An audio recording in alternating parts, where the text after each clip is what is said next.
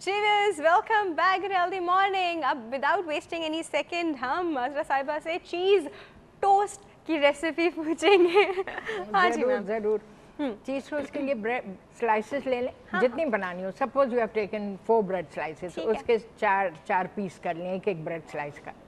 अच्छा, स्क्वायर कर लें, ट्रायंगल कर लें, जो भी एक ब्रेड स्लाइस का ट्रायंगल के शेप में, स्क्वायर शेप में एनी। ठीक है। अच्छा, उसके बाद चीज़ को चेडर चीज़ ग्रेट कर लें अबाउट से 1 कप, और 1 टेबल स्पून उसमें फ्लावर डालें, मैदा, और half tea spoon paper.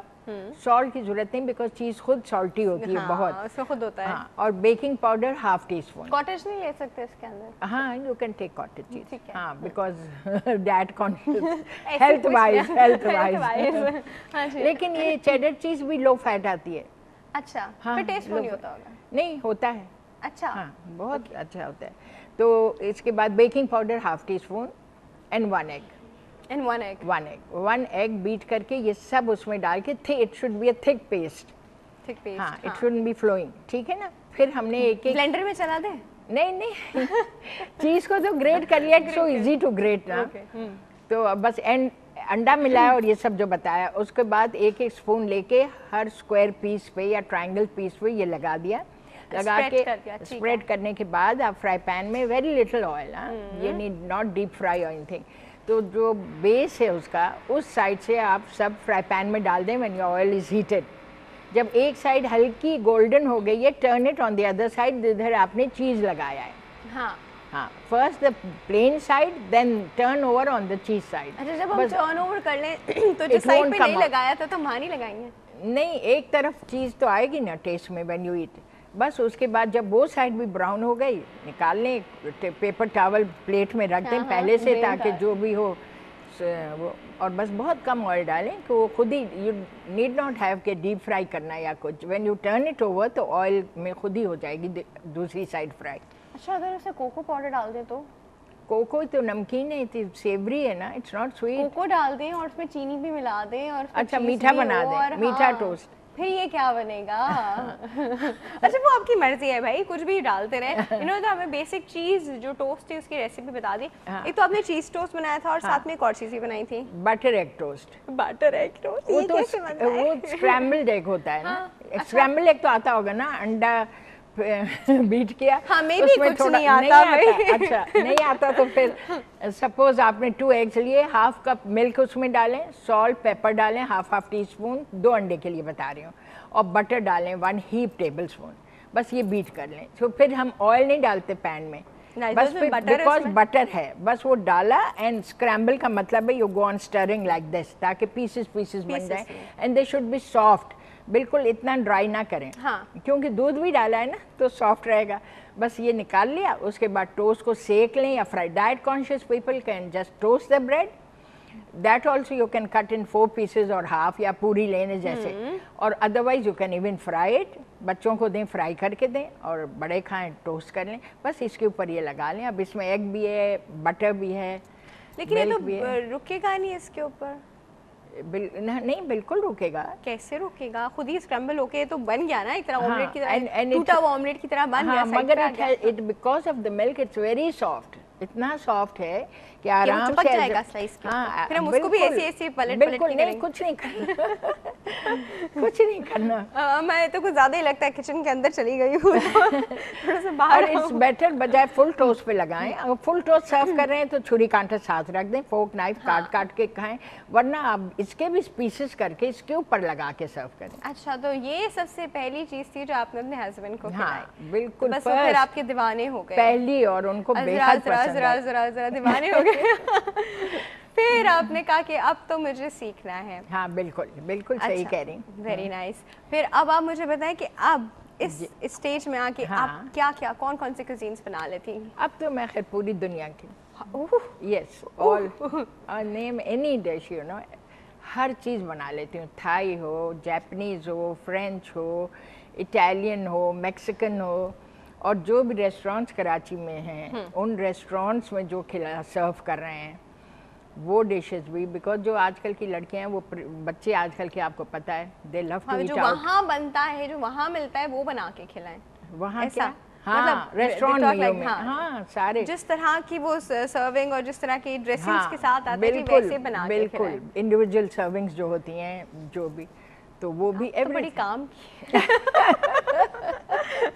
Okay अच्छा हमें एक वो बताइए, हम अब आ ही गई हैं तो हम थोड़ा पकड़ के पूछ लें, स्टेक बनाने की रेसिपी बताइए। मुझे भी मालूम करी थी, बहुत सारे लोगों को भी मालूम करी होगी। हाँ बीफ स्टेक और चिकन स्टेक। चिकन तो बहुत आसान, अब तो फिलेज तैयार मिल रहे हैं, पहले तो हमें मुर्गी कटवा के हड्डियां निकलवानी होती थी, इतना मुश्किल था खड़े होके। अब तो you are getting boneless breast, आराम से मिल बस उसको एक मैलेट होता है जिससे हम उसको स्लाइटली बीट करते हैं पहले तो, हाँ हैमर, हाँ इनका गोश्त का हैमर, हाँ उसको दोनों तरफ से हल्का हल्का, बल्कि चिकनी साइड जो चिकन की होती है। और अगर आपको गोश्त का हैमर ना मिले तो आप वो वाला हैमर ले लें, लेकिन फिर उसका हल्का हल्का मारें। नहीं ये जो स्टेक जिससे बीट करते हैं इसको मैलेट कहते हैं, और मैलेट में वो थोड़े थोड़े से वो पॉइंट्स होते हैं, वो टेंडर करता है उसको जब बीट करें टेंडर करता है बीट करें। और salt, paper, mustard, booster sauce and garlic, बस ये है स्टेक का, जो स्टेक भी बनाना हो। बस ये डिपेंड्स कितने बना रहे हैं, उस हिसाब से आप ये मैरिनेट करेंगे इसको। वोसेस्टरशायर सॉस का शॉर्ट है वूस्टर सॉस, ये salt, paper, mustard and garlic, बस ये लगा के मैरिनेट करके रख दिया। पर स्टेक हाफ एन आवर रख लें, चिकन को नहीं जरूरत है ज़्यादा रखने की, बीफ का हो तो 2 आवर्स रखें। पर stake 1 tablespoon oil only, but अगर ग्रिल कर रहे हैं, अब आजकल तो ग्रिलिंग प्लेट इतनी अच्छी निकल आई हैं कि उसको हल्का सा ब्रश किया, उसको चूल्हे पे रखा, और उसमें फिर वो लाइंस भी आ जाती हैं जो इतनी अच्छी लगती हैं व्हेन यू आर सर्विंग। बस उसको गरम किया पहले, उसके ऊपर डाला, लेकिन लोग इतना जला देते हैं उसको, जला हुआ टेस्ट आता है। नहीं बिल्कुल नहीं, डिपेंड्स कि फिर बहुत ज़्यादा वो गरम कर दिया होगा इतना कि जलने लगा, बहुत अच्छा उस पर होता है, बिल्कुल नहीं जलता। And hardly chicken breast hardly takes 2-3 minutes one side, 2-3 minutes on the other side. ठीक है, 5 मिनट में आपका स्टेक तैयार। और टेरागोन सॉस इसके ऊपर डालनी हो तो क्या करें? सॉस तो ज़रा सा बटर लें, सॉल्ट, पेपर, मस्टर्ड और 1 टीस्पून फ्लावर, और हाफ थोड़ा मिल्क ले लें या स्टॉक ले लें, और टेरागोन ले लें। टेरागोन ड्राई, अगर फ्रेश ना मिले तो ड्राई बॉटल्स मिल रही हैं, ड्राई ले लें। जब ये हमने butter, flower, salt, paper, mustard जरा कुक किया, इसमें थोड़ा स्टॉक डाला, थोड़ा मिल्क या क्रीम, इट डिपेंड्स कि आपको मिल्क और टेरागोन डालें और स्टेक के ऊपर पोर करें और सर्व करें। और हम पता नहीं क्यों वेट करें, मुझे भी भूख लगना शुरू हो गई। स्टेक है इतनी मजे की चीज, मजे की चीज, और हेल्दी बहुत होता है, बहुत हेल्दी, वेरी हेल्दी।